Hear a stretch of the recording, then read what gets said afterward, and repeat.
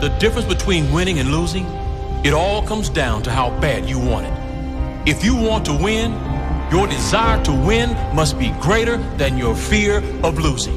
You can't be great if you kind of want it. If you want it, but not as much as you want to party, if you want it, but not as much as you want to chase girls or play video games, no. Champions sacrifice. Champions do whatever it takes. I have never heard of a great champion who kinda wanted to win.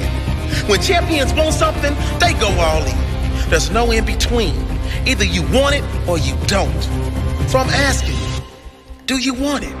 Do you want it bad? Champions keep on training until they get better. Champions know that hard work pays off. Champions never give up because of failure or because of a mistake. People who give up when things get hard never succeed.